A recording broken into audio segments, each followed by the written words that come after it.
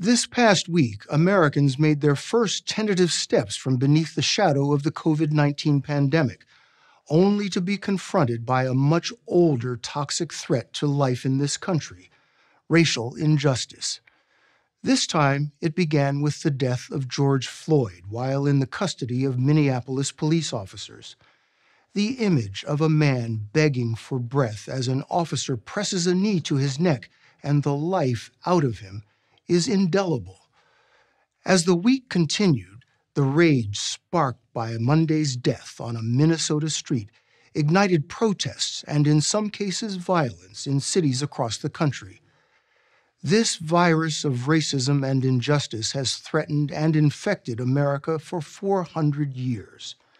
There is no antidote, but we desperately need to heal from it.